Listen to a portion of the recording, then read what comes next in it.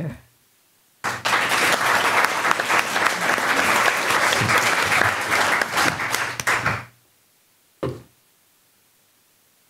Hello, my name is Steve Byrns, and I'm the president of the Untermyer Gardens Conservancy in Yonkers, New York, just north of New York City. This garden was called the most spectacular garden in America in the 1920s. This is a newspaper article in Baltimore. There was a very large mansion that had been built at the south end before Untermyer's day, lived in by Samuel Tilden, among others, but is not an architectural issue today as it was torn down in 1946. Samuel Untermyer is a very interesting person. He was one of the most successful lawyers in America, a brilliant investor, fabulously wealthy. He was Jewish, born in Virginia, 1858. His wife, whom he married in 1883, after having had 2 children out of wedlock, was Lutheran. So this was a very, very, interesting couple who really loved each other despite, the conventions of the day. In 1916, he hired William Wells Bosworth to design what he wanted to be the finest garden in the world. There's a letter in the Rockefeller family archives from Bosworth to John D. Rockefeller Jr. saying that this is what Untermyer wished. He hired Bosworth because Bosworth had designed Kikett, and he wanted to outdo the Rockefellers, which one could argue he did. This is a plan of the garden back when it was originally built. The mansion was off to one side on the south, and the property kept on growing to the north over time. The most famous garden is a Persian garden or a walled garden, which I'll show you. Off of that, there's a lower terrace, a pool here, and is the vista, which goes down the hillside. The Hudson River, by the way, is here. There's a lower street here. The Croton Aqueduct is there. Then at the base of the overlook was a very long, almost 1,000-foot long rose and dahlia garden with a long garden next to it. And parallel to the vista was a series of gardens called the color gardens, each planted in a single color, blue, red, yellow, etc., all axially aligned. There were 60 full-time gardeners in the day and 60 greenhouses. It's easy to remember, 60 and 60. He had 150 acres. He opened his garden to the public one day a week for 25 years. And the only other garden, important garden that we know that was open on this level was Longwood. And Longwood, of course, was way, way, way out in the country. So when DuPont opened his garden, people who happened to own an automobile might go there. This garden is 5 miles from New York City. You could take a streetcar there. You could take a train. So it was many, many, many people went there, and this was a world-famous garden in its heyday of the 20s and 30s. So these were the color gardens, and then there were the Italian or vegetable gardens here, also terraced, which no longer exist, but which I saw the ruins of in the 1990s. And there were these rills. It was total jungle, and there were these rills that were buried under soil, and I excavated, and they were all lined in cobalt blue tiles with marble fountains, all gone. Oops. Oh, there we go. That is sort of the more formal part of the garden. There's a mile-long carriage trail that went up to the mansion, and then off of that are a series more informal part of the garden, and the most important part of which is the Temple of Love, which has been restored. The rock garden, which we are going to restore this fall, starting in about 2 weeks, Sunndale Garden, which is a ruin. This is what remains today. So the north part of the property is now a hospital. The color gardens are mostly owned by the hospital in a parking lot or jungle. The nursing home was built over the Italian garden, so those vegetable gardens, those are gone. The mansion was destroyed in 1946, and there was another hospital built on the other side, a cardiac hospital, which is now home for developmentally disabled children. All the land across the street, which where he had a dormitory for unmarried gardeners, that's all been, it's all garden apartments now. So from the 150 acres, 43 acres still remains, so that's not bad. And you think of great gardens of the world, English gardens, French gardens, many American gardens. They may be beautiful gardens, but they don't have particularly great views. This is a garden that is a magnificent monumental garden with a spectacular view. So it's a very, very blessed in that respect.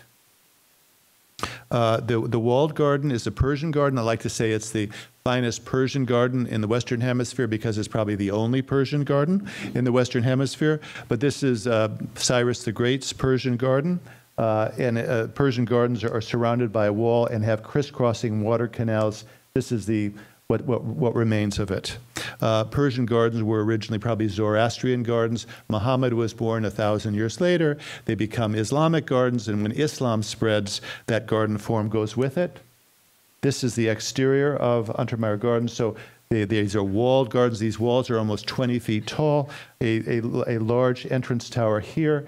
Just talking about maintenance and architectural issues, water's getting in everywhere, just like at Blythewood here. You can see stucco falling off of the walls here. The city of Yonkers, which owns it, had done very elaborate restoration of the central tower, but the whole roof of the tower, there wasn't a roof. So the roof was over 50 years old, a flat roof. So it just shows you the sort of preposterous and absurd improvements that the city of Yonkers was making, spending good money without taking care of waterproofing above. They actually replaced the columns and the timbering of these corner towers, but the coping stones, which are like a foot wide by 9 inches high, had no mortar joints with them whatsoever. So they sort of did the frosting on the cake without dealing with any of the underlying issues. So this is what we're dealing with now. I happen to be an architect, so I'm sort of can do double duty that way. This is the front gate here. Again, this has been restored. Now we have a roof and we have drainage and all that here. This relief of Artemis over the front gate here is an allusion to Cyrus the Younger's garden, which was Cyrus the Great's grandson. You go through, it's based on the Garden of Eden, or paradise. The word paradise in the ancient Persian language is paradisa, which means surrounded by a wall. And then when you get into the garden, what's interesting is that it's basically a Persian garden with Persian design, but there's like a Greek classical overlay. And so there's Hellenistic architecture and pre-Hellenistic architecture. So what's very interesting is over the front gates of paradise, there's a horizontal block of stone, a triangular block on top of that, which is a reference to the Lion's Gate in Mycenae, 1200 BC, which you see over here. So the triangular block on top of that. So Bosworth is incredibly sophisticated in terms of his knowledge of architecture history. When these gardens are Islamic gardens spread, of course, you go to Spain. One of the greatest gardens in Europe is the Alhambra, and notice the basin here. This is not a crisscrossing water canal system, but just a single. And these symbolize, by the way, the 4 rivers of paradise, which are described in the book of Genesis: the Tigris, the Euphrates, the Pishon and Bihan, or whatever, the 4 rivers. But notice also the crenellated tower. You get a sense of what Bosworth was looking at. And again, here we are at Untermyer. This is one of the rivers here, and this is a direct quotation from the Alhambra. Persian gardens go east into India. All the Mughal gardens are Persian gardens, of which the most famous is the Taj Mahal. And if you look at the plan of the Taj Mahal, which is here on the left, you see most Persian gardens are surrounded on all 4 sides by walls, but the Taj Mahal and Untermyer are only surrounded on 3 sides by walls. So Untermyer, the Taj Mahal, you can see walled here, corner towers, major entrance here. You go in, crisscrossing water canals, the 4 quadrants of land, each subdivided into 4. And of course, there the tomb is at the end, and then the view to the river beyond. At Untermyer, you come in through the entrance tower, corner towers, crisscrossing water canals, each quadrant divided into 4. And in lieu of the tomb, we have an amphitheater, again, that sort of Grecian overlay, and then a Grecian-style temple over here, but then a Persian-style pool with the ziggurat shape. This is a picture looking towards the amphitheater with these magnificent Cipollino columns with sculptures by Paul Manship. The annuals change every year. This was a few years ago when we did elephant ears. This is a picture during the height of the Depression when Samuel Untermyer shows his gardening staff, which has been reduced to like 40 from 60. And this is on one of his weekly open days when people are looking at one of the 60 greenhouses. As you go through the garden, the walled garden, again, the Grecian overlay, you get the 3 orders of architecture. This happens to be Doric columns here, beautifully now planted with tropical plants, potted plants. Again, the annuals change every year. You see the bubbling water, which is very characteristic of Persian gardens. Again, the Manship sculptures. Manship sculpted the Prometheus Unbound at Rockefeller Center. This is what it looked like 2 years ago. Very interesting. The slot of water here is an allusion to Shalimar in what is now Pakistan. The paired columns are an allusion to Boboli Gardens in Florence. So that's the whole world of garden architecture you see in this garden. They're magnificent mosaics. And this is another huge preservation challenge because mosaics are not designed for our climate. They're really not designed to be really outdoors. I mean, they are in Greece and Italy, but they're originally sort of inside houses. So we have exterior mosaics in our climate, and so water, kind of gets between the mosaic stones, and in the winter, it freezes and buckles, and so it's a huge, huge, huge problem.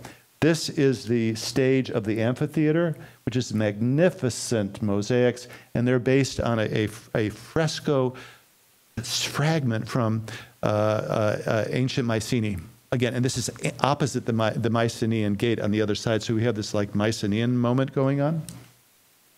We plant different sort of overhanging plants at the North Pool. Untermyer was famous. If you go to like the New York Botanical Garden in the fall, and they had that chrysanthemum show, which is just like unbelievable, Samuel Untermyer did the same thing, but that was his private garden. So he did that. So all of these were bowers of chrysanthemums that came down, and the crenellations on the wall each had planters with chrysanthemums that were trained to go down in the 20s and 30s. In a Persian garden, you're supposed to be overwhelmed by the beauty of nature. You see the fish swimming, you hear the birds calling, you smell the flowers. It's supposed to be this rich sensory experience. This was, again, a different planting. When we did marigolds in honor of the Indian heritage of the garden, Bosworth described it as an Indo-Persian garden, and marigolds are sacred to Indians. They have them at their weddings and important events. We have magnificent aquatics throughout the pools of the garden. This has just been restored. The city had done a terrible restoration in the 70s, leaving 100-year-old pipes in place, but doing little modern taps off of that. It was a disaster. Again, the worst possible thing. So we had to rip up all the concrete, put in new piping, a huge effort, which we have just now completed, thankfully. Here are the mosaics. Here you can see where the mosaics are buckling away all over. At least when we went there, the city had done absolutely nothing to try to preserve everything. So people were like peeling off mosaics, kids peeling off and throwing them in the pools, or just taking them home with them. So we sealed them up with concrete, so there's no loose edge. So at least someone's thinking about trying to preserve it. That is the temple of the sky looking up. And this is when we started. We were just starting to open the view. The view is much more open now. This is looking at one of the corner towers, working Timothy Tillman, who's the head gardener now, and Marco Polo Stufano, who many of you may know is our horticultural advisor. He recommended Timothy. So we have what I arguably say is one of the greatest gardens in America with Marco, one of the greatest horticulturists in our country, in its history, and Timothy, who's his designee to take over, really I think will fill in his spots. But here you can see Untermyer in his day. Again, he had 60 full-time gardeners, so he would just put in millions of annuals, millions of both, ripping things out one season after another. We can't afford to do that, so we have this mixed border with a lot of woody stuff, and it looks very nice. But that's what it was in the 30s, that's what it is now. That's when they did chrysanthemums on the lower right. This is what it is now. What it is now. Again, we planted, I think it might have been Marco's idea, to plant these fastigiate sweet gums to sort of emphasize the verticality of the corner towers. magnificent Atlas cedar. There are not a lot of surviving Untermyer trees, but what we have are just incredible, including two of the most beautiful weeping beeches you will ever see in your life. We've established now, it's been in the ground for 3 years, a very long, 400-foot hydrangea border with intermixed with many other things, many different types of hydrangeas. That shows that temple from below. That was the Untermyer's swimming pool. And that is what it looks like now. So you can see the utter devastation of all the mosaics that's happened from the buckling. So we are actually hoping to restore the Temple of the Sky next year. We have a tripartite thing. Is the pool, the canals in the Persian Garden we have finished this year. The second thing that has to be done is the temple, which we have gotten funding from the city to do next year. And then the big project will be the swimming pool. And we want to raise the bottom of the pool so it's no longer a swimming pool. It's shallow. It's a reflecting pool. We will not drain the pool ever. We will heat it so it doesn't freeze, and we will run the pool year-round. So we won't have this problem with mosaics. But this is the quality of the mosaics that are all these sea creatures sort of embedded in the mosaics of the swimming pool. So this is an article from the New York Times, October 29th, 1939. A crowd of 30,000 persons today visited the Free Flower Show at Untermyer. Superintendent revealed that many of the visitors came from foreign lands and distant parts of this country, as well as the city, to see all the flowers. Additional policemen were necessary to facilitate the movement of traffic involving. So 30,000 people came in one day. So when you come down to the lower terrace, you come down to another loggia that's at the north end. And Untermyer and his wife went to Europe every summer to look at great gardens. And also his family originally came from Germany. They would go to Berlin, and there's a whole interesting story there with Albert Einstein that I won't get into. But he had been to the Villa d'Este at Lake Como, which is now a very fancy hotel, and it had a feature there that he really admired, and he asked Bosworth if he could design something for him like that. And of course, like any good architect, he said, yeah, sure, no problem. So what he designed, this is at Lake Como. This is at the Villa d'Este. So these cypresses going down to Lake Como, mountains in the distance. This is actually a stepped fountain, and this is what was designed for Untermyer. So he had cryptomeria on either sides, beautiful, intricate sort of limestone with turf joints going down. This is the Hudson River and the Palisades beyond. In terms of its scale and descent, it is very similar to the Villa d'Este in Lake Como. When we started, this is what it looked like. I mean, all of the cryptomeria had died many, many years ago. The weeds, this is actually looking pretty good compared to when we really started. The weeds were like 6 feet high. They towered over most people's head. And this is what it looks like now. So we removed all these Norway maples that had, totally, you almost couldn't see the views. And Untermyer, mistakenly, Bosworth wanted the trees to go on the outside of the wall, but Untermyer made a mistake. Untermyer was a smart guy, but I don't think he was the greatest gardener in the world. And he put the trees on the inside. I think all the trees failed. They couldn't establish root systems. The snow, they collapsed on each other. So Timothy said, why don't we put them on the outside, which is what they did at Lake Como. And now suddenly you have a much broader, and look at the bottom at those columns. Those columns are ancient Roman columns, 2,000 years old, made of Cipollino, and they're monolithic. I'm done. Okay, I'm going to move on. Thank you. Next to that are the color gardens. These are all in ruin, and we're hoping to do a land swap with the hospital to get them back. That's what they look like now in some areas. This is the bottom color garden. This is what it looked like when we started. Many of them had fountains. You didn't even see the Hudson River when we started. This, at least we've cleared it out. Now you can see the stairs, and we've opened a view to the Hudson River. And then below that was the Rose and Dahlia Garden. That's what it looked like back when we started. And now we've sort of cleared it out. Again, opened the view. You can sense the Hudson River. To the right of the columns, we've now mowed the grass below that, and there's an intricate pattern of steel edging in the grass. And this March, there was a light snowfall, and the steel edging melted the snow. And we could see the ghost of the original parterre pattern that came on, which is very interesting. And next to that was what we call the long garden, which is about 1,000 feet long. Then beyond that were the Italian gardens. These were the ones. These are where the nursing home is now. This is where the cobalt blue tiles were. This is the lower gatehouse along the aqueduct. It was so obscured, a tree had fallen on it and ivy grown over the tree. You couldn't see it. We removed it and saw that the gatehouse is about ready to collapse. So we've strengthened it, and we removed the graffiti on the outside of it, but we are keeping the graffiti on the inside of it. There are no windows, there's no floors, no roof, and there's going to be a ruined garden inside it and around it. So it's going to be a ruined garden with graffiti on the inside. And behind it is like a cave that's going to be turned into a grotto. Then there are the lion, and these have just been restored today. I can say these have been cleaned, very exciting. We know from that hoof that this headless horse was actually a unicorn, and we've restored it as a unicorn head. This was the Temple of Love off to the side. This is what it looked like when we started. This is what it is beginning to look like. That is this is all 5 waterfalls coming down. This was restored a few years ago. This is the cascades down below. Plantings just starting to go in all around. This is looking from the Temple of Love down at the lower cascades, and that's the cascades now. So it used to look like this. This is what it looks like now. These were the rock gardens. This is going to be started to be restored in 2 weeks. This is what it looked like. This Smithsonian Archives in Washington, what it looked like in the 30s. This is what it looked like when we started. You couldn't see anything. It was not visible. We looked at a map and we saw a tiny little line. We said, what is that line? And we dug it up. So that's what it looks like now, but that's what it looked like before.